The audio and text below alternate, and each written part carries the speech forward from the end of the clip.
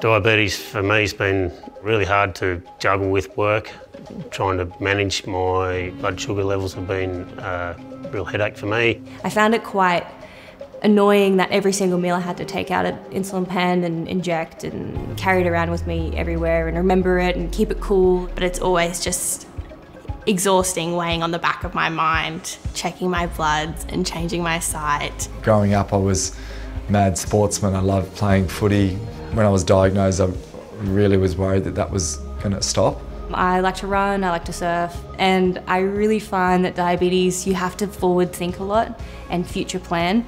I sort of slowly came around to the idea of a pump and changing it up when I realised I had so many more years of doing this. I never looked at and seriously considered pump technology because I thought that it was always attached to me and it couldn't leave me. I just feel like it might be a little bit better to manage my sleep as well and wake up with good numbers and avoid lows. I believe the pump will help me day to day in that it's just always in the background working for me. I don't have to think about it. This might actually alleviate some of the issues that I'm having right now and the frustrations that I'm having day in, day out, and always be the odd one out stepping aside to, you know, whip out a pen and needle.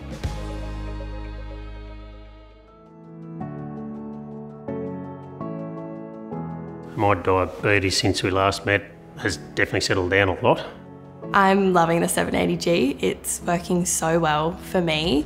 It's so different to the last pump that I was on, which was the 640G. Now that I have auto mode, it has been literally life-changing because it regulates my blood sugars for me, it corrects for me. That's it there. It's pretty small. Generally, most of the day, my pump will just sit in my pocket.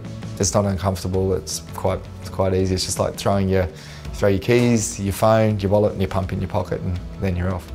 I've never felt better. My diabetes is the best it's been in such a long time. For me, having a pump has helped me day to day in that I'm not trying to make time to needle and stuff like that. Being on the pump, yeah, something is attached to you and you can see it. However, as I saw what the technology was doing for my health, everything else went out the window to a point where I actually embrace people seeing my pump. It's helped start a conversation about diabetes.